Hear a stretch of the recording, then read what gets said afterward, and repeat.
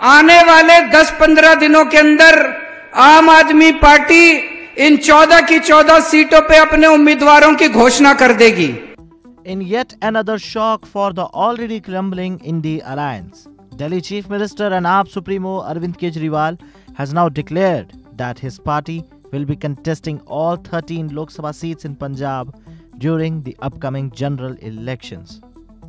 Now, this announcement deals a blow to the opposition's India bloc, which aims to challenge the BJP's dominance at the centre. Both the Congress and AAP belong to this group. At a rally, Kejriwal, recalling AAP's historic Punjab win, urged voters to support them in the forthcoming Lok Sabha elections. Seeking a repeat of their past success, he appeared for the blessings. AAP plans to contest all 14 seats in Punjab and Chandigarh, and the candidate announcement is likely within the next 10 to 15 days. Here is Kejriwal's full statement. बहुत काम होने वाला है.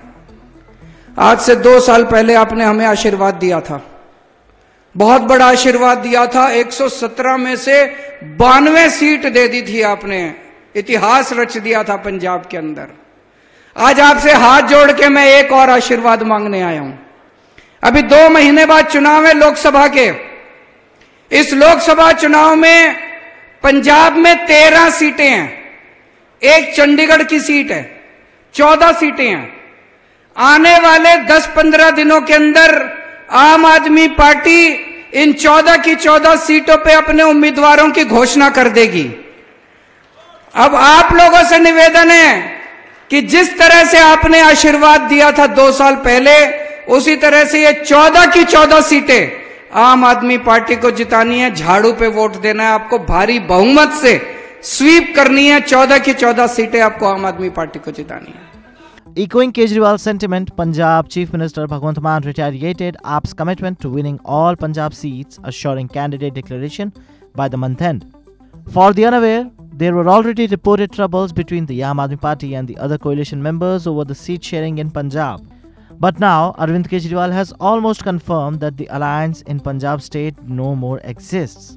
Now, this serves another blow for the I.N.D.I.A alliance, which, as mentioned before, is already crumbling.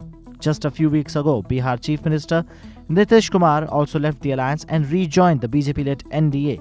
Then, Jayant Chaudhary, the RLD leader, has also announced that he is happy with the BJP government decision and very soon might join the N.D.A alliance.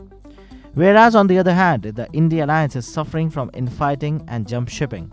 Every member is either blaming other one on how much seats it can win, like Mamata Banerjee stated about Congress party, and challenged them to win even 40 seats in the upcoming Lok Sabha elections. This is indeed raising concern that will they even present a formidable challenge to the BJP ahead of the Lok Sabha elections.